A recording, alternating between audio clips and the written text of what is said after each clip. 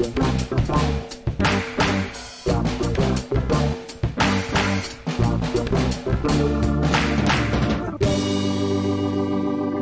welcome to Star Wars Spelt Out. I'm your host, Josh Chapman, and today, we got a full deck, but we got a different full deck tonight. Matt Mull's not here tonight. He had possums in his roof or something. He was frantically messaging me during the day that he had possums in his roof. He showed a photo of somebody halfway up a ladder, which I don't think was him. I think he's just paid someone to do that, which probably sounds about right. But in his stead, we've got another Sydney sider. Let's put him on first and get him to say hi. First time on this, not the first time on this podcast, first time doing the Mandos. Turbo himself, Matthew Thurbon. How's it going, buddy? Thank you. Thank you for letting me join Manned on the Run. I should have worn my T-shirt, actually. I know, you were the first one to buy. I received the T-shirt in the mail. You bought the defective T-shirt. I put the Manned on the Run artwork on a T-shirt, and I was so sure that it was going to get copyright striked. I tried to put a sort of pattern effect on it so it would still look good, but then not get copyright striked. And then Turbo sent me this photo going, is this what this T-shirt's supposed to look like? And luckily... It wasn't up to your usual standards, so I thought something's wrong here. No, well, they'd printed it wrong. Like, they'd been printed to, like, one side as well, which was wrong. And the colours were off anyway, which didn't show up in the Photoshop. And I went, no, that's not what it's supposed to look like. And then I thought, I'll stuff it. I'll just upload the artwork as it is and see if they say anything. Especially if I'm editing, maybe there's less checks. And it went through, and you got a nice new shirt. It looked all right. No, it looks good now. It looks perfect. I'll bring it to Celebration. Great. Me too. I got one too, just to show my commitment. Because I was like, Turbo, I'm so sorry. I'll buy you another one. But yeah. But anyway, on deck also, Dale's back. How you going, buddy? Good. How you going? I'm good. Now, you're obviously Matt Mull's not here tonight, but he's here in spirit because he set you up with a whole bunch of like, you've got like a whole home studio going on now to record with. I certainly have, courtesy of Matt, and say hello to Pete the Possum Man for us. Hope everything's going well there. The Possum Man. We'll find out. I'm sure that we'll hear all about it at some stage. I'm sure he's really happy he's being talked about too. And always, good old reliable. She's always here. Catherine Kneen. How you going, mate? Well, I need to order one of those Manned on the Run T-shirts now. That's another thing to add to my list of things to do before Celebration. It might not make it in time, but you can try. Try Redbubble. Redbubble's a lot quicker, and I think it was a few dollars cheaper. So yeah, it took about a week. Yeah, You can get a Manned on the Run T-shirt. I've actually put up the Ewok Premier League mashup design as well, just because I got a few requests for stickers for people who weren't at Celebration. Awesome. Like, if you're at TeePublic or Redbubble, you can print your own sticker. And there you go. You don't have to be at Celebration. Can we just say the Ewok Premier League logo is awesome. It is awesome. It's great. It's on point. It's one of those ideas in the shower kind of thing. When I was just kind of thinking, and I wasn't even planning on doing a sticker, and it just kind of popped in my head, and I went, "Oh, that's actually a pretty good idea." And then I was like, as you do that, then you kind of go, "Oh, can I? Will this work? What's like a lion?" You got Ewok, English lion. Well, it was Ewok, Return of the Jedi, 40th, like Britain, all that kind of thing. Even though there's a conjecture, is it Celebration London? Is it Celebration Europe? But anyway, it doesn't matter. We'll get back to Celebration. We'll talk about that at the end as well, because stuff's been happening in regards to that as well. And I've got a Celebration story to go on to that. But we're talking Mandos. We're talking the shortest episode ever. Dale, can you confirm or deny? I believe it is. I think the second episode, The Child, was one of the shorter ones, but probably around the same 32 minutes or something. But we had a long one last week, so... Yeah, it's weird. Yeah, I got to admit, it's short and sweet, but this week was very good. I'm actually leaning towards shorter episodes now. Like, I was always wishing there were longer episodes, but after last week, I think short and sweet is a winner. That's what they call me. Well, you were the one, Dale, we got a little chat going, and you were like, 32 minutes this week. And I was going, does that include credits? And yeah, it was. So it was probably under half an hour, probably, when it was all said and done. What about you, Catherine, when you see 32 minutes, do you use the heart sink? Or do you just go like, nah, it's going to be nice and tight storytelling? I don't know, because it could be, 32 minutes like, a Ted Lasso episode or 32 minutes of something else. Who knows? Who knows? But on the Catherine scale, I cried. So, that's a good tick there. I've got to say though, to be honest, the 5 minutes into this episode, maybe even 10 minutes, I was going, where is this going? This seems a little uninspired. Are we just rescuing some kid who got taken by a bird? But let's go into it. And I had probably 3 or 4 moments, and there's a huge moment. We'll get to it. But there was probably 3 or 4 moments in this where I just laughed out loud at the ridiculousness of some of this. And the first one was for all the Mandalorians training on the beach, like 2 feet away from each other, like some are just randomly shooting out into the ocean. And did anybody else think that was so silly looking? Oh, it should have been like a training montage or something. They could have easily done that. Montage. But they were standing so close to the shore again, not learning from their mistakes last time. I didn't get that. Who picked this place? I am liking the variety of costumes though, because I was thinking, geez, I could really rock a Mandalorian costume if I had a spare three or four grand or something. It was in like a Mandalorian outfit generator, like a randomizer on your phone where you hit it and it goes like, blue helmet, green arm pads, yellow pants. All right, that's your Mandalorian outfit. All right, so I'm the only one who just thought that was a little ridiculous. How about you, Catherine? Did you think it looked a bit funny? They're all like, like all out together, like. Yeah, I was wondering, are they shooting at something at the water, like targets at least? And you're right, they were very close when you consider they're shooting things at each other. And fire. It's one thing to be close if you're doing hand-to-hand combat, like Cobra Kai style, but if you're shooting things, you need a bit more than 3 feet. But I have to admit, I was, that whole first scene, especially considering it was directed by Carl Weathers. Come on, montage. Oh yeah, of course, like good Rocky style Apollo Creed montage. Himself. There should have been a musical number over it as well, like not something a bit more jazzier. I always think of the montage. The is it Team America with like montage? Yeah. Team America, yeah. I mean that's somebody. Everybody needs a montage. Yeah, somebody do that. But it'd be a montage. They had a lot of. I mean, it feels like every time we go back, we cut back to this Mando, covert that they grow in size. I mean, there was like about 100 of them out there, which was quite impressive. But it's just I just imagined that like it's just like calisthenics or something. Like the armor just comes out. She's like, all right, everybody out in the quad. We're doing half an hour of Mando training, and they're all just like, okay.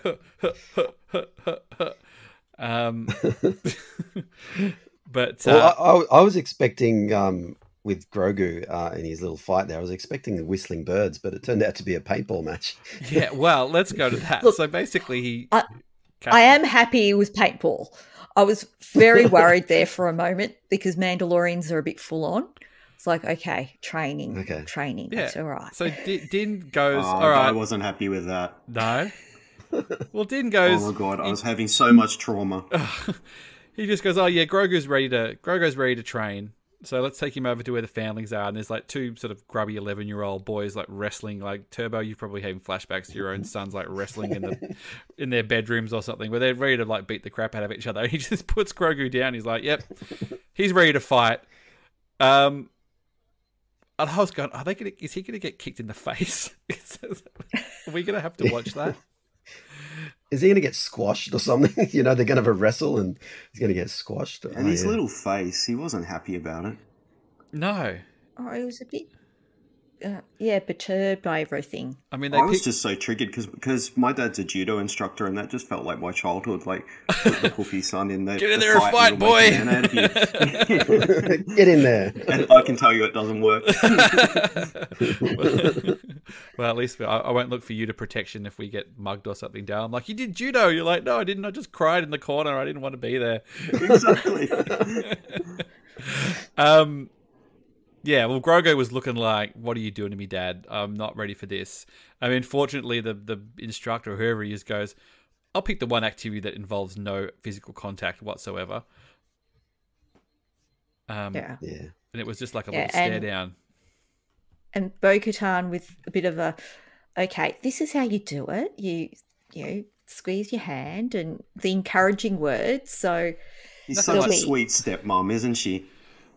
Nothing like putting a, I know it was a training weapon, but putting a weapon on a 3-year-old's hand and just, strapping him into the thing and going, all right, go for it. Here's a question, and I want everyone to answer this individually. We'll start with you, Catherine. Is it appropriate for Grogu to use Jedi skills in Mandalorian training? If he's going to be a Mandalorian, shouldn't he be doing Mandalorian trainings? Isn't the Jedi stuff supposed to be done now? No, wasn't there a Jedi Mandalorian to begin with, like back in the old times? I forgot what was his name. Yeah, something Vizsla, pre-Vizsla. yeah, one of the Vizslers, pre-Vizsler, too many Vizslers. one of the Vizslers. Well, he's got to be able to do something because he's always got to be little. Why not? Like, I'm sure a Mandalorian would take advantage of any edge they could have. So, him being able to do little leaps is, advantageous for him. So, yeah, why not? They're not just little leaps; they're actually pretty big leaps. I mean, for his size, they're pretty big Yeah. leaps. And yes, I couldn't jump that high. What about you, Dale? You think it's cool? Yeah. I think it's pretty cool. Like, as we said, there's been Jedi Mandalorian before, so one of them, I don't know which one it was. Barry, Robin, Andy, one of them. Turbo, you Barry said... Vizsla. There you go. Barry. Are you just naming the Bee Gees then? Barry, Robin, Eddie, and who was the other one? Oh, there was. Yeah. That was the brother as well, wasn't there? Turbo, you seem to not have a problem with this. I seem to be the only one who has a problem with this. You seem pretty cool with it. I'm all good with it. I think it's on you. So is it just about My main concern is his helmet, how he's going to get that on his head and when that's happening, and because that's the core of being a Mandalorian. Well, if you believe these guys, Yeah. it is. I mean, they definitely seem to be like leveling him up. They gave him a wrist gun, and then they gave him a new chest plate, which we'll get back to in a minute. Yeah, I don't know. I suppose if you follow the creed, it doesn't really matter what you just use every skill you have to your advantage, as you said, Catherine. Okay, yeah. I just kind of thought that was he was trying to moving away from that, but yeah, okay. But also, in some ways, it teaches the other Foundling not to underestimate his opponent. He wasn't taking it easy on Grogu, but he definitely didn't think him capable of anything. So, next time he faces an opponent, he probably won't make the same mistake. See, looking at it from a very teacherly point of view. Or if he just faces Grogu, It's almost like size matters not. just take a running kick and kick him across the pond or something, If it's that one particular fighting style where they have to stand away from each other and shoot projectiles, probably in any other fighting situation he might be in trouble, but yeah, maybe not. Did anyone else see a pop figure being quickly put together with paint splatters on it and a little dart arm? That's the easiest thing we ever had to do. We just take the old Grogu one and put some paint splatters on it and sell it as a convention exclusive. So then, yeah, the world's most dangerous place to have 100 people hanging out on a beach. If it's not the giant, snapping whale thing of a few weeks ago, then it's the giant pterodactyls or what giant flying dinosaur thing swoops in. And then sort of promptly grabs one of the kids and flies off. Anybody see that coming? No, but it was Paz Vizsla's son, right? What was his name? Yeah. You mentioned it once. Yeah, it started with an R. And so it was the same kid who was taking the Kree, a couple of weeks ago. But yeah, I have to admit, when they're going through, I'm like, I did say out loud, how dangerous is this planet? Why are you here? Well, especially there was a perfectly good, nicer planet that Bo-Katan was on before that, had Mandalorian castles and things. But are they more like we don't want to hang out in an obvious place because people will come looking for us if we're on the Mandalorian planet? Yeah, but maybe no one will suspect that you're hiding there, so that's why you hide there. It's Mm. true. Hmm. I've just lost my train of thought.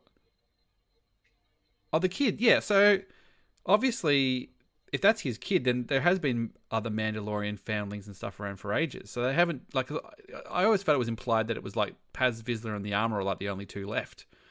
You know, when he goes to visit them in Book of Boba Yeah. Fett, you know, after all the other ones Yeah. all kind of get. So it means that they've actually been, like, sort of more gathering rather than recruiting. I think it seems like that they were all just a bit more scattered again.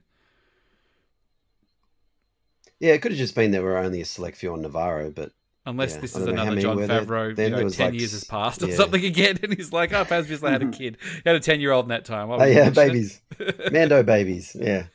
Oh, speaking of Paz Vizsla, I hear people saying that it's Jon Favreau this season, but I don't hear it, and I think it's a different voice this season. I've heard Oh, really? for Paz Vizsla, because I think for season 1 and 2 it was Johnny Favs voicing that as he did in the Clone Wars as well. But I think it's a different. I think I read somewhere as a different voice, and one of the theories is that they kind of recast him with a voice actor, maybe the physical actor who plays Paz Vizsla. So maybe he'll take his helmet off and have a look at his face. That's interesting, Yeah, because so it doesn't seem like it would be that I hard read that somewhere. Yeah. for Jon Favreau to do it, because he could just do it like in his lunch break or something. Really, he's only got to read off a bunch of Yeah. lines. He's True. there all the time. So, But it would be kind of funny, like with you rip off Paz's helmet and you see Johnny Favs there. It wouldn't. but they've I don't know, done. it'd be Oh a no, bit too that's much just of a the. laugh, I think. Like I said, because there is a black That's series, the figure. but it is supposed to be Jon That's Favreau. the black series, isn't it? yeah. Yeah, it's supposed. Yeah, that was the Yeah, crappy Celebration exclusive last year that you couldn't get. They just got the Happy Hogan Yeah, that's toy right, and yeah. stuck it on the existing Paz Vizsla one. Don't get me started on that. Yeah, so essentially the pterodactyl swoops up, grab Paz Vizsla's son, and then flies off. And the Mandos all sort of go take chase with the jetpacks. And that was quite a cool sequence. And I don't know, this is the first time we've ever seen them run out of fuel. Yeah, it's the first Yeah. I'd heard of it. That was something new. Well, you know what it is? It's the armor is just too busy like making new armor. Like she's burning it all. All the fuel's going. She seems to have that thing lit all the time. I'm not surprised it's all gone. If it's the same fuel, that is. Well, also maybe they don't carry an awful lot of fuel because, it is flammable. So that might, lead to explosions. So, They haven't quite cracked Maybe. renewable energy in the Star Wars galaxy, have they? well, no. They've got like No. Broaxium or Coaxium. Sorry, Broaxium's the podcast. Coaxium. And shout out to the Broaxium guys. Coaxium, and I think there's a bunch of other, like, they talk about fuel stuff as well. Like, Yeah. obviously Tabana gas feels like that's a finite resource. They haven't quite, cracked renewable energy. Doesn't Kyber crystals have a bit of energy? Yeah. Well, not renewable, but Well, don't this is the thing. They probably don't see the need for renewables because they're always able to find like new planets type of thing. There was that Bad And Batch episode exploit where them. they were mining for the energy in that as well, and Yeah. yeah, I guess it's Star Wars is sort of based on 70s tech. So if you kind of go, well, in the 70s it was all just fossil fuels, so they're just burning. Yeah. They're just burning fossil fuels. Like, I guess you could also, if you ruin the planet, you could just go to another one. It doesn't really matter. Yeah. There's plenty more. Look at Jeddah. Yeah, we don't have that kind of luxury here, guys. So if you could all just, please keep your carbon emissions down, that would be great. Yeah. So they all fly off. They're all flying off in hot pursuit, and then one by one, the jetpacks kind of start to cark it, and then Bo-Katan, who is like all in on this whole thing, just shoots by in her starship, and The smartest one of them all went, I'll follow in a plane. The I got- gauntlet. Yeah. I got lots of Yeah. fuel. So Yeah. is she? What's It's a going on sweet here? ship. Is she in? Is she bought in? Is she completely in, or is she just playing the long game here? I think I used the expression I wouldn't trust her as far as I could throw her last week, but what are we thinking? Is she just? I think she's playing the long game. I think she's doesn't believe in it yet, but I think eventually she'll be converted in some sort of surprising way, or at least not converted, but the two sort of clans will kind of meet in the middle somehow. Like the Children of the Watch might take their helmets off every Saturday or something, on the Sabbath, or they'll reach a sort of agreement. Religions are really known for their compromises as well, too, aren't they, Turbo? That's right. Yeah. Don't eat. Yeah, eat fish on a Friday. That's true. Yeah, that one's and they all lived happily ever after. Yeah, I don't know. What do you reckon, Dale? You reckon she's actually sort of, getting deep on it, or do you think she's just sort of going? Yeah, we've seen this story before. We know how it ends. I think the doubter's going to be convinced, and there will be some compromise, and unity will occur. Goodness. Yeah. Right. Yeah. It's the Star Wars way. Yeah, I have to say though, she's like, okay, a kid's in danger. It doesn't really matter what she believes in. She's like, she'll want to protect the kid and save the kid, even if she doesn't believe in, in the way or in what are they again? They're not Death Watch. I keep wanting to call them Death Children Watch. of the Watch. Children of the Watch. Yeah. Even if she's not alling on that, she'll be like, no, I'll help you save the kid, obviously. I don't know. It seems like a lot. But she went about it the smartest way. In that giant pterodactyl, I'll take my big plane. I don't rather know. than just seems a little convenient to me. And then she got all the praise, was the highest honor to save a kid. I think she stuffed some stakes down that kid's dax or something, and was just waiting for the she had already got the pterodactyl ready to strike. She's like, I'll get this kid and then I'll save him, and then I'll be in the favor. I'll be at the highest honor. These clowns will follow me anywhere after this. So Josh Chapman at the whiteboard and with the red string, Charlie Day style. Yeah, well, you wait and see. She's too ambitious. She's got too much ambition, I think. I think she still sees these people as a means to an end. But I could be wrong. But anyway. And I've got to say, Katie's crushing it in this role. It's she's really on point for the character. It's fantastic. There's a lot of helmet but she's acting. She's been pretty lonely, right? So she just wants friends. Who knows? Just got no mates, sort of thing. It's pretty lonely on that sort of hard, uncomfortable throne she has, whatever it is. So anyway, they go, all right, well, we know she goes, I figured out where the giant bird is. Let's get a gang together. We'll go down. We can't use our jetpacks, but we'll get a little hunting group, and they all take off. And Grogu hangs back. He can't go, and the armorer says, "Oh, come in, Grogu. We'll let's chit chat some Mandalorian." And she starts making stuff, and there's a sort of a bang bang thing going, and then all of a sudden we get this big zoom in on Grogu's face, and we get the flashback. So we go. We flash back to the Jedi Temple, which when this episode started, I did not think that was where we were going, and like I said, I was a bit kind of like cold on the episode to start. There was a lot of helmet acting going on, and I'm like, is this really enough to sustain in a whole episode? I know it's short, but we're in the Jedi Temple during Order 66, and it was all happening.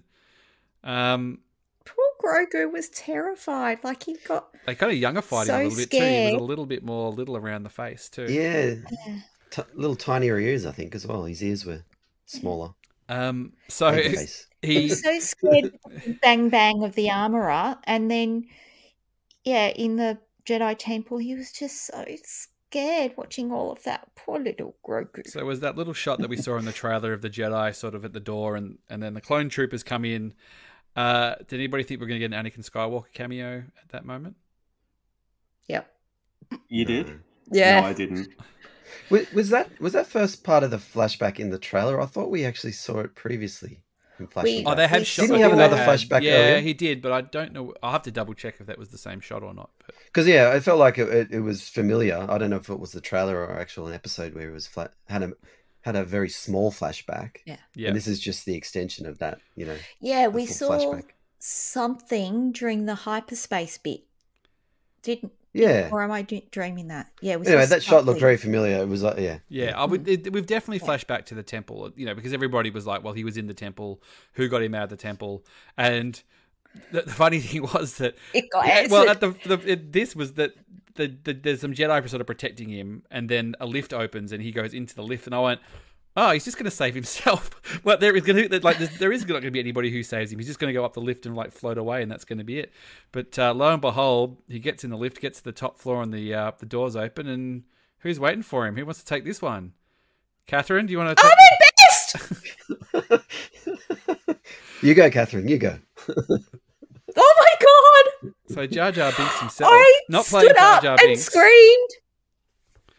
I actually just, I audibly went, "Oh, well done." You know, I was actually like, "Oh, Yeah, well done." Yeah, that's great. That's, Good on you. Well deserved. Who's going to begrudge that? That's He's back. so. That is the character So that he he was- played in the show, the game. the game show. Yeah, that game What? show. Yep. Is it for sure that same Jedi?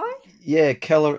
Does the canon fit Kelleran up? I don't know something? what time period that show is supposed to be set in, but Hmm. he's a little bit more Because grey. I I think didn't- he did a fantastic job, and it was so awesome to see those Jedi. Especially, I love seeing a Jedi with a blue and green lightsaber going for it at once. Yeah. Yeah, well, he It was was doing so the good. double wielding. Yeah. Because I didn't catch his name in the end credits, like, of who he played. But yeah, he had 2 lightsabers. So it's like, okay, we're going to make you a Jedi and we're going to make you wield 2 lightsabers. Were Like, they shorter awesome. lightsabers? They looked a bit shorter than normal. I don't know. Something. Well, I'm trying to think. In Clone Wars, when, Ahsoka had 2, there She was had one long one short one. didn't she? one. Yeah, there was Which like is definitely like a one samurai shorter. thing, because I'm playing Ghost of Yeah. Shimura again, and you've got like a long sword and a little sword. But There you go. I'm just going to stay quiet at the moment. Now, also, the robes he wore, did they look a bit High Republic to you in that they had like the gold trim type of thing? Or am I just... they did I definitely have to have go the back to see they, that. They definitely had a gold trim on them, so it was a bit of a fancy. I don't know what his. I'd have to check his Wikipedia and see what he was, whether he was a frontline Jedi who was more of a scholar. I have a feeling, based on the game show, he was more scholarly, Yeah. which Yeah. might imply Yeah. why he's got sort of like fancy robes. I just looked at the Wikipedia page, and it is Kelleran Beck, the same guy. So it says he's in the Foundling episode. Oh, geez, they don't, Nice miss, So tie it's in. the same. they don't miss a beat, do they? The episode's only been out for a few hours, Yeah. and someone's all over it. Yeah. Yep. Gotta love those train Oh, that's spotters. great. Look, the city of Coruscant was just looking fantastic, and another speeder bike chase with the sidecar. It was fantastic. Well, this had a thing that I And the actually. top of. Oh, you sorry, Turbo. You go, mate. No, I was going to say at the top of the mountain again. Yeah. oh yeah, Yeah, as- yeah. nice yeah. touch. Whatever that's called, but yeah. But this is one of the things that I've thought about. So I think since Revenge of the Sith, actually, the scene in Revenge of the Sith when Obi-Wan and Yoda meet up and they go, we're going to go to the temple because we're going to disable the message because it's telling all the Jedi to come back. Basically, they do that, and there's a scene before they find that Anakin's turned to the dark side, and they're kind of like out the front of the building, kind of killing clones and things. Yeah. And I always thought that was it. I'm just like, oh, they're just like out in public. Like, it's just like a city. Like, the rest of the city doesn't know what's going on. Like, as far as they know, there's just like some weird scrap between the clone troopers and the Jedi out the front of the thing. And this was actually quite interesting because this actually like spilled out into the city. Like, they were being chased and there were people everywhere. And, what does the public think of this? That there's the Jedi being chased down by the clone troopers that we've seen like together the whole time. I just thought that was quite fascinating. Yeah. Yeah, to the public, it would seem like, something like the police are fighting Like the the army or something, something. or Yeah, it's just like, yeah. this is weird. Yeah. Is anybody else That's a think bit this is weird? But we do get another really cool moment where he goes, "Oh, I've got some friends," and they pull it to a platform, and it's Padme's Naboo fighter from Attack of the Clones. Back in the clones. Yeah. Oh, it At was least it's like it. It at was least different. it's Nubian. It was definitely the same. Yeah, Nubian for sure. Yeah. And Padme is alive definitely. at this point in the film too. At this moment in Yeah. time as well. I think. You know who I Yeah, thought she we were is. going to see? I thought Jar Jar was going to walk down the steps. Honestly, I thought, they're going to No. double Ahmed Best it. Jar Jar's going to be the one. I thought he was going to be like, I've got friends. And he'd literally be like, Misa, so happy to see you. And he's like, high five. You've always been my favorite. There'd be stuff. I'm like, just do it. Like, let's roll. Let's double Ahmed it. Oh, that would be too much. Josh, that's your next T-shirt. The two of them high-fiving each other. Look, I went there in my brain. I thought, are we going to see Natalie Portman? I didn't even think that. Doing Little Messy? Where was she Yeah, right I didn't think that. Yeah. Where was she? No, she was on Mustafar by then, wasn't she? Or No, like No, during she the was attack. she was looking through the apartment with 3PO. Yeah. Oh, you're Yeah. right. Yeah, that probably wouldn't Well, quite make yeah. sense because, maybe not. Maybe she could have just been like, I'll help the Jedi and now I've got to go find Anakin. I'm worried he's in danger, blah, blah, blah. Because Obi-Wan comes Yeah. back from there and says, hey, look at all the crappy stuff that Anakin's done. Yeah. Ah, Mr. I had Trick. hoped Do we you reckon, might have got Bail. they might have originally thought about that and they just set up everything and they're like, we're just waiting for Natalie to call back. And she never I'm did. sure they thought about it. I'm sure. Let's face it, she's been in the volume somewhat recently with Thor: Love and Thunder. Like, they could you have imagine called if up it had been Taika and Ahmed say, "Hey, Best and Natalie Taika, can you do Portman us a who saved favor?" Grogu? And to be honest, she looks the same age. Almost, yeah. as she does now. You could Yeah, absolutely yeah. have put a curly long wig on her and stuck a basketball up her jumper and done it and just. Yeah. Or even if now I just was feel like a they've missed a hologram. trick. Now I just feel like they've missed a trick and they should have done it. It's convoluting the plot a bit, but hey, it'd be nice. Just do it. I'm sorry I've put the thought out there now, but yeah, like even if it was like a hologram, because that would be also easier to like fudge around. They don't seem to care about authenticity. If you've noticed, Qui-Gon Jinn's little cameo at the end of Kenobi, which was clearly like a man 50 years older in a different wig. The Force works in mysterious ways, Dale. You should know that. Yeah. Oh man, that would have been so, awesome. So does the hairdressing. It should have been Jar Jar and Natalie and Amidala. Anyway, but they get on the ship and they get away. So at this point, Ahmed Best and Grogu, maybe they're hiding out for the next 20 years, 10 years, hiding somewhere. Like, where's that spin-off? Oh, now you're talking. Naboo. They got to be on Naboo. The Naboo years, Yep. not the Wonder years. Oh. Wow, it really does open up a whole bunch of possibilities, doesn't it? Really? Yeah. But I don't know if you were thinking this as well. I mean, I was just so emotional when I saw him coming out, and it was like I was crying. I was so happy for him, like Ahmed getting this fantastic role. It was like he saved Grogu, like the franchise's most beloved character saved by Jar Jar Binks, and he's been embraced by fandom a lot in the last few years. But can you imagine if he comes out at Celebration? The fan there's reception. another whole level, isn't Yeah. there? Really, and it does imply that. See, Go for it. I was going to say I had to explain the whole Ahmed Best thing to my son Luke after watching it, because like he's obviously seen the prequels, but he didn't know all the issues that people had with Jar Jar at the time, and he said, "Really? Why are they hassling him about Jar Jar?" Like he had no clue that there was this absolutely hated character. So well, back in the late 90s, fandom was really mean. Not like now. Yeah, Really. yeah. It does imply that they've got a prior relationship as well. So it could have been that he was like his protector or looked after him in general. That because he purposely looked like that he went to save him particularly and get him out of there. It wasn't like he was just walking past. I thought he was there to like save as many younglings as he could, because the Naboo officer asked him, I think, was it like, where are the was rest there of them more kind or of something? Yeah. And Ahmed Best said, there weren't any. Well, his character in the game show is like training young Jedi to do skills. So it is implied that he works with not the Foundlings or whatever they are, the apprentices or the Padawans. Younglings. Sorry, there's a word. Younglings. So yeah, it kind of does. It makes perfect sense, really. And I haven't really like looked you said, online, Who knew with that game show? Who knew? Yeah, but it does open up endless possibilities as well. Like you think, Grogu could show up in that Jedi Survivor game, or the Ahmed Best character could as well. Because obviously, I think they need to go all in now. Poss- I would, animated Yeah, series. welcome. Was that the reason the game was delayed? Was that the real reason? Because the game was only delayed like a month. Oh, conspiracy! Here we go. Like, and you go, they say, because we want to work on it, and I don't really know how much, but it's like, how much can you really do in a month? You've only given yourself a month extra. So seriously, was this one of the reasons why it was delayed a month? I've planted a seed. Sorry, Catherine. Well, we'll find out. You're going to have to buy a Now PlayStation I'm 5 now, theory Catherine. as well.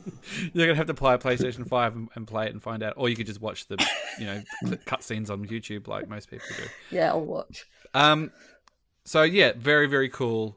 And then we get this, talking before about moments just made me laugh out loud, the ridiculousness. The armorer, makes a metal plate for Grogu of the Mudhorn insignia.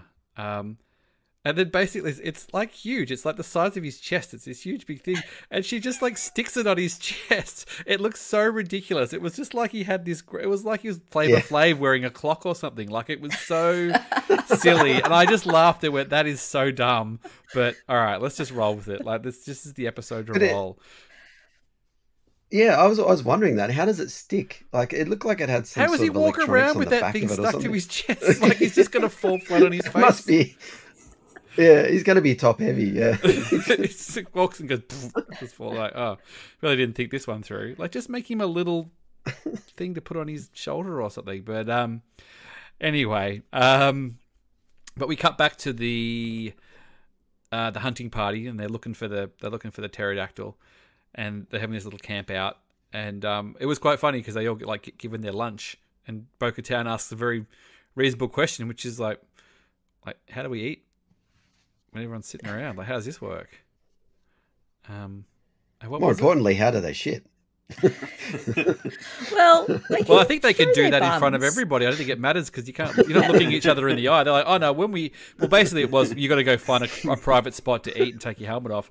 Maybe they just go, oh no, we poo in front of each other. That's fine because we've got our helmets on. It's not embarrassing. What difference does it make? But no, we can't eat because we've got to keep the helmet on. Lots of soups through straws. Yeah, and so Bo-Katan sort of gets to, because she's the leader of the hunting party, she gets to stay at the fire and takes the helmet off. And even that, I was kind of like, I didn't realize that you could just take your helmet off when no one's around. I kind of just, but I guess that makes sense, doesn't it? But at least it implies that you can sleep and you can eat and do other stuff in private and have your helmet off. Yeah. Which makes life a little bit more it's a difference tolerable. between have you taken your helmet off versus has someone seen you with a helmet off. But that's what they did in the first couple of seasons. He was allowed to take it off as long as no one saw him. Yeah, I mean, I know he's done the lift up and kind of the lift and shove the food under the thing, but well, in that episode in the first season when he's in the village, he ate alone in the barn thing where no one could see him, and also the episode with IG-11 where IG-11 looked at him but he wasn't human, so is it okay if a droid sees him? So no living person sees his face, I think was the loophole. This is where these rules are meant to be kind of broken, just bend the rules a bit. A lot of technicalities here. So Bo-Katan sort of I don't know, she sort of took the helmet off and it was a bit sort of, I don't know, the expression was a bit kind of, I don't know. Did anybody else, am I reading too much into that? Dale, what do you reckon? Did she look kind of... Yeah, that's what it feels like if I'm camping too. It's like, oh, this is shit. Where's a soft bed? Having tin beans and, sleeping on a flat lilo. I don't know, maybe I'm reading too much into it. But they get up, they scale the mountain and get up to the nest. And I don't know why this kid hasn't been eaten. It's been a day. I was thinking that the whole time of, why is the kid still alive? Surely you're taking it back to the nest and eating the child pretty, day of, immediately. It's a grim thought, but I was wondering it. Yeah, it's not like it's got a rest. It's not a steak. It would be hard to digest the Beskar though. So maybe that's the. You got to G yourself up for it.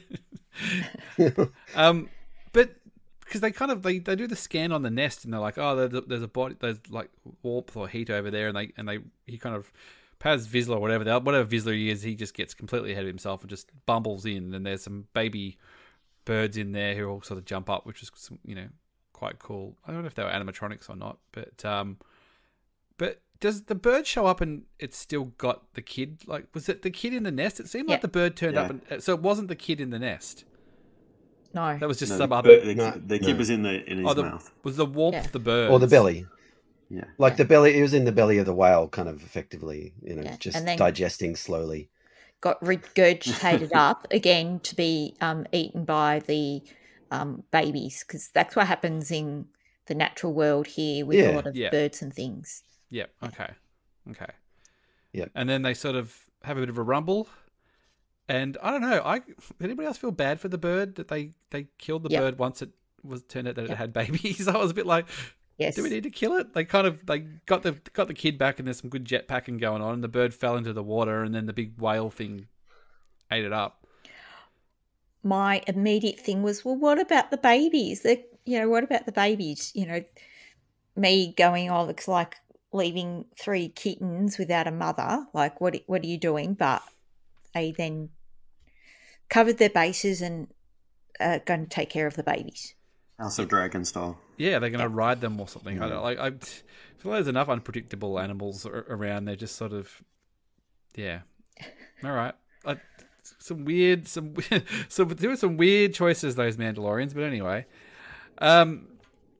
look, I thought it was a fun episode. I mean, obviously the flashback stuff was great. The other stuff, there was a little bit of interest in there. Actually, no, I forget, there was actually a little sting at the end where Bo-Katan goes in to get her armor fixed, and she's just like, hey, I want a Mandalorian on one arm. A mythosaur on one arm. And she basically tells the armorer that she saw the mythosaur. He doesn't really seem to believe her, though. And the armorer thought she was like tripping or something, Yeah, even acid flashback. Yeah, yeah. Well, even when she was kind of like, "Oh, it wasn't a vision; it was real," I think she was still a bit sort of like, "Whatever you say." Sure, Jan. Yeah, but it does sort of imply that she's getting a bit more hardcore, Bo-Katan. I just don't trust her, though. She's thinking about the implications of having seen Mythosaur. Yep. Josh, why don't you ask her at Supernova? She's turning up. Emily Swallow is? No, Katie Sackhoff. Oh, is she? Oh, that's cool. All right, maybe. I probably just want to talk like Battlestar Galactica as secrets. Well. Yeah. I like Katie Sackhoff, but yeah, a lot of helmet acting though, which is not easy to do. But yeah, look, I thought the dinosaur plot was perfectly fine, but obviously the flashbacks was the star of the show. Whatever else reckon? Turbo, let's start with you, mate. Well, I'll say I enjoyed this. I probably had the most fun out of all the episodes so far. I had my issues with obviously the first episode. You probably didn't want to hear me talk about that, but it's getting a lot better. I'm sort of adjusting to the fact that it's no Andor and sort of getting into the groove a bit. So I don't know. I kind of liked the fact that this was short and sweet as well. It didn't drag on. Yeah, it was just a fun episode. I thought it wasn't the best episode, but I thought it was short and sweet. How about you, Dale? Yeah, I think the length of the episode served the story. It was fairly simple, and it was a good place to put that flashback, to get that good chunk of time from the flashback. I'm curious when we get the next installment of the flashback. Are we going to get something that leads up in the future episodes, or is that it for the season? And we're just going to be slowly teased? Who can tell?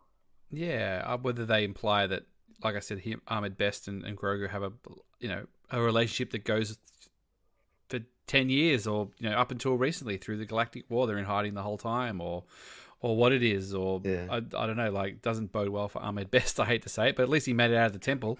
At least he's got a little bit more time. But and I wouldn't put it past them to make that like a little tease to a future series or movie, anything really, because everyone loves Grogu.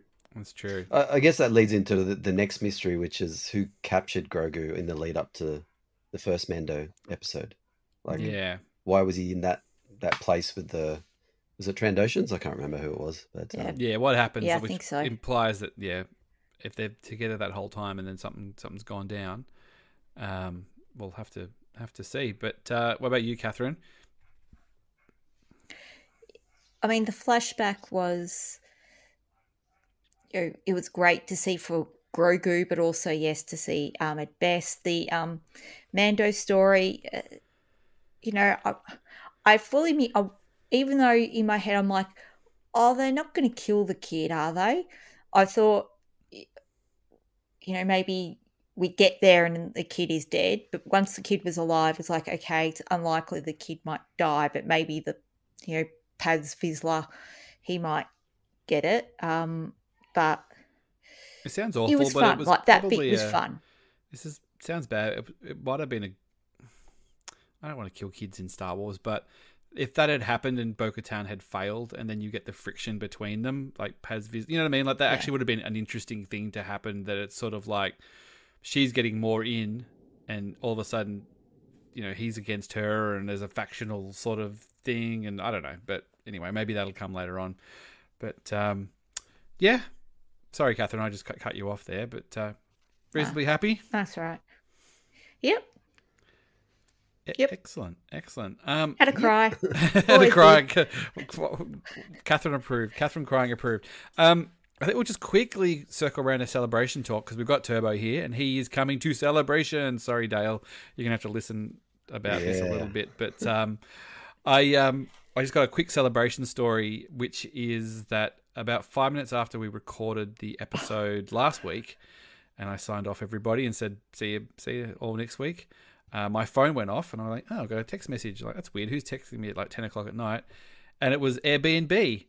And Airbnb were like, hey, that accommodation that you booked 6 months, 7 months ago? Months and months ago. It's cancelled. So you got nowhere to stay for celebration now. Which was really helpful. And then I was basically in a quandary of going, do I try and deal with this right now at 10 o'clock at night, or do I go to bed and I sleep on it? And do I tell Catherine and what I do about this? Because I don't want her to worry. But what I basically decided was what I'll do is I'll jump online, see if I can find something that works.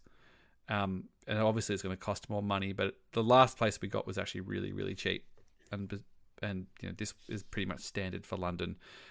So I found somewhere that I thought would work. And then I called Catherine and said, I don't want you to panic. I'm sure you're just like, why are you texting me at 10:30 at night? Yeah. Because my first thought was, as I said to you on the phone, was, oh, did my audio work out? And you're like, oh, yeah, that's fine. Now, Catherine, everything's fine. Don't panic. It's all okay. And while my brain's just going, woo, what's wrong? Yes. I was thinking of just rebooking the whole thing and just not telling you or just giving you another dress, but obviously like it was going to cost more and all that kind of stuff. So I didn't want you to be like, hey man, you said it was only going to cost this much and now it's this much. What's going on? Like, hey, what are you trying to push on us? I'm like my favorite character. I'm like, so anyway, we managed to stay in the same area. We're just, rather than being a sort of couple of streets across, we're a couple of streets up. We're right in the same area in Hackney, so we're still near where the Scruffies are, and we're near where you're going to be, Turbo, and I think Andy as well. So we'll all still be able to go to my favourite pub, hopefully one night, and do all of that. And we actually get to walk down the main shops of Hackney now, so we'll go past the Marks and Spencers, get a nice sandwich for the day. It'll be good. I was just going to say, I'm a bit further away, but closer to central London. Yep. And I'm actually staying about 3-minute walk from the Barbican, which is the Andor filming location for those, I guess, Coruscant. Yeah. So really cool area. Cyril Khan's mum. Barbican's such a bizarre place where they just were like, we're going to do this crazy brutalist architecture in the middle of London. Yeah. In the 70s or 60s or 70s, whatever it was. The other thing that happened with Celebration, which they've never done before, at least the ones that we've gone to, is that they've gone and added an extra panel on the lottery, like out of nowhere in the middle of the week. An email kind of came out and said, hey, that Obi-Wan panel that inexplicably isn't one of the big panels, it's now going to have a lottery on it. So you've got to go apply to go in, which I'm not surprised, but it was kind of weird that it wasn't an 11 o'clock panel all along, really. Yeah. Did they always have? It was always going to be Ewan there. Yeah, on I that think one? it was Or I always guess Ewan, It is and now. Yeah. it was Ewan and Hayden talking to Obi-Wan. Hmm. But I mean, the thing is, like, a lot of stuff goes on at Celebration. It might have just literally been they can't come at 11 o'clock. They can only come from talk for an hour at 1:30 on this day. So that's when it is. And they'll go, oh, well, all the lottery panels are the 11 o'clock ones, so that's what they are. And then I think they kind of got the idea that there might have been a little bit of chaos if they just let people queue up for that one. Yeah, you'd imagine Hayden and Ewan are the sort of biggest selling points there, and I think that there'd be some queues there. So they probably have to manage that. Yeah. Yeah. So no lottery for the No other disrespect. No disrespect to Andor, Catherine. Look, Well, I don't know. Like, was I'm getting that better or worse, something. Catherine, if there'd been a lottery for Andor? I suppose it depends if you get in or not. Like, it'd be nice Well, not to have yeah. to worry about it, but at the same time, if you didn't get in, you'd be like, oh, well, great, now I've got to try and beg someone who's got one to get me in. Yeah. So, Or Matt Mollett, pay you someone. know, like, well, you know, that means that because that's the Friday afternoon, 3 o'clock, I think. I can't remember exactly now. Yeah, I'll be either, so I'll be in the celebration stage as soon as I can to sort of make sure I've got a seat, or queuing, sitting outside. Like, that's my Friday. So definitely take a sandwich. You know, yeah.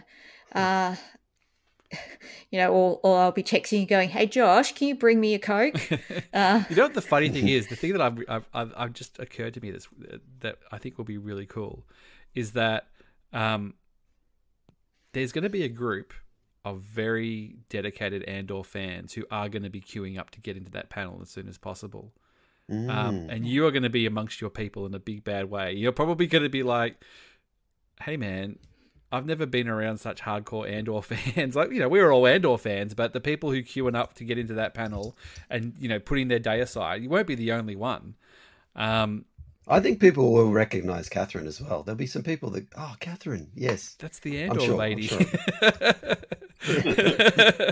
What? It's the lady who played, what's her name on that? Like, no, not her. Not someone from the show. Not Mon Mothma. So anyway, I think that's good. I don't think there's any issue that people start getting their badges, which is cool. Speaking of Andor is the Sunday badge. Is that right? Sunday or Monday? Sunday. Yes, Sunday. I've got a 4-day badge, it's the so I don't Sunday. get that one. But a lot of people have got day badges, so I'm sure you'll be able to get one for the collection. Yeah, Catherine, you can have my pass, my Andor pass, if you like. Thank you. If you like. You don't have to if you don't want to. If you like, it's only if you really want it. Just also as a footnote to that, if you're listening, our buddy Sean Hoffman has done this amazing little website that lists all the panels in a very easy way to find and sort stuff, way easier than the Celebration site was. And I think it's swc.events, and you just type that into your browser, or I think I've tweeted about it, and I think a couple of people have too, or just get Sean at, I think Ice Planet Hoff, I think is his Twitter, and he'll get you the link. But that's going to be very helpful at Celebration. Bookmark that, and it'll be very, very handy to do that. Yeah, swc.events. Excelente. Well, thank you guys for coming in, mixing it up. It's good to have you on, Turbo. Good to chat. You know, we'll see you in a couple of weeks anyway. Probably see you in London. I did see you in Melbourne not that long ago. We'll be jet lagged. We'll be jet lagged, and I'm sure we'll meet at the pub for a pint and continue with the getting over the jet lag, and then ready for the next day at Celebration. I know, it's going to be cool. Dale, always a pleasure, mate. We might see you back next. I mean, you're all welcome to come back next week anyway. Like this, like a goodbye. Who knows? If everyone's free, just come back next week. But Dale, anything you want to plug, mate? The show you were talking about the Return of the Jedi Asta. Yeah, show. We've got Return of the Jedi 40th anniversary Sunday, the 30th of April at the Astor at 2 p.m. So the Rebel Legion will be there in costume. Turn up. It's in 35mm, so it look fantastic on the big screen there. And then on the 6th of May, on the Saturday, there is a marathon of all 11 films. Oh, dear God. I know. That's a lot. I think I'm going to pop in for Revenge of the Sith, though. Those Astor There's- seats On those aren't very Astor comfortable either. seats. I know. You can do it for But- a single film. You can do it, exactly. I'm going to take Olive to Return the Jedi. That's the plan. So we are planning to be there. She sounds pretty keen. Catherine, anything you want to plug? No, I haven't figured out what to do with Zencaster now on that Geek Pod, now that Zencaster is... anyway, and I'll also help you with that. Celebration is rapidly approaching, so I'll probably be heard on blog pods, and I'm sure I'll lose my little mind at various stages and cry a lot from exhaustion and or That's what everyone's counting on. If we don't get those And downloads. I'll be for on nothing. Beanie Watch on the live stream. Yep, the bennies are there, so they're almost all accounted for. I honestly think I'm not going to have many left to give out at all unless someone really famous wants one. I think Christina Ariel, who does High Republic Show, has expressed interest, so I might put one aside for her if I can get it near her. So there's a few, but everybody in this room has got their bennies accounted for, so you're all okay. Awesome. Well, thanks everybody. Thanks, Josh. We'll see you next week. bye. next time. Bye. Bye.